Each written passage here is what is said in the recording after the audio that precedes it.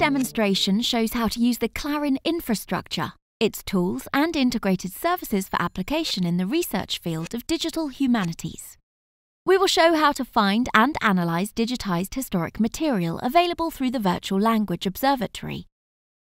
The material will then be processed with the Language Resource Switchboard, where many tools are available to perform different textual analysis, suited for different research fields.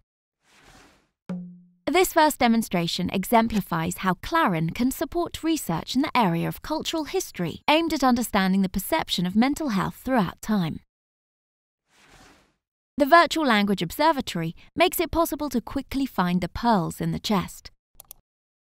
Researchers can then use the tools they discover in the Language Resource Switchboard to polish the raw material according to their needs. In the Virtual Language Observatory, search for the term mental health and look for the material that has been provided within the Europeana collection.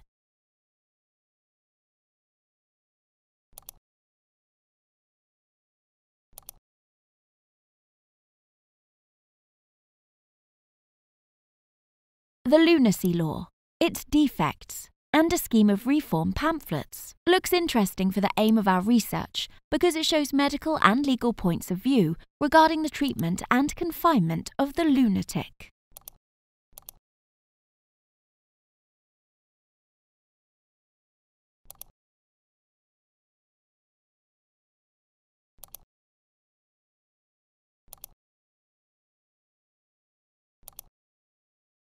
We will process the text with the Language Resource Switchboard. We choose the Voyant tools, a web-based distant reading and analysis environment. The left box shows the numbers of the appearance of the word in the text, which helps grasping the focus of the text. The graph on the top right box shows the relative word frequency in a specific part of the document. And the bottom right box shows the words in context and the correlations. We have a clear visualization of the most frequently used words in the text, the context in which they are, and the correlation with other words. By including more texts, we can easily build a corpus in support of the above-mentioned research. Starting from the same texts, we will perform a different analysis with a different tool. We return to the Language Resources Switchboard, and we choose the tool Web-linked constituency parsing. The syntactic constituency relations involving the terms lunacy and insanity can provide us deeper insights in the use of these concepts in the context of the 19th century. Web-linked supports federated login, ensuring easy access for academic users. Once logged in, the tool can be run. The text is analysed by sentence. An overview of the sentences is available in the Sentence in Context box.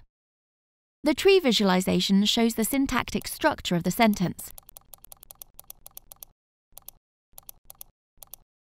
This structure is also shown in Table View.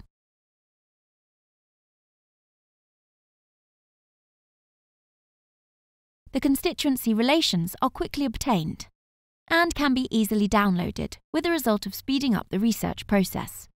We will perform an analysis of the same text to understand dependency relations.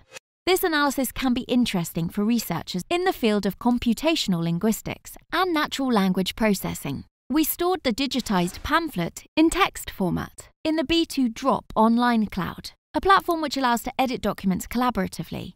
From B2 Drop, we can read directly the Language Resource Switchboard.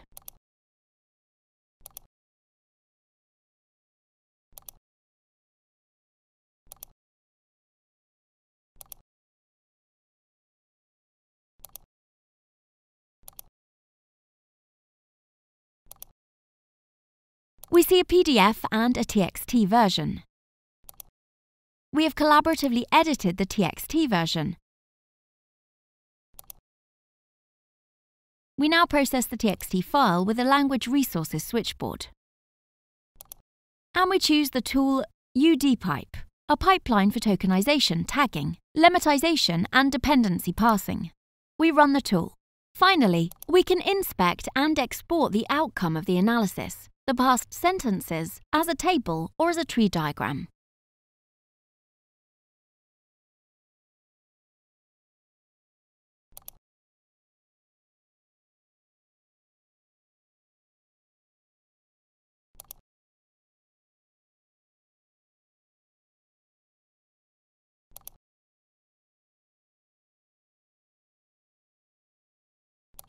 CLARIN contributes to the European Open Science Cloud by making language data from various sources easier to process, with a wide range of analysis tools.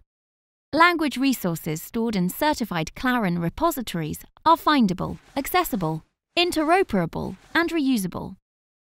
They provide a true treasure chest for researchers. Together with Europeana, we extended this collection with many thousands of digitized resources from the cultural heritage sector. Our efforts result in an open and interoperable infrastructure. Data and tools can be easily integrated, leading to a strong network effect to the benefit of the research community.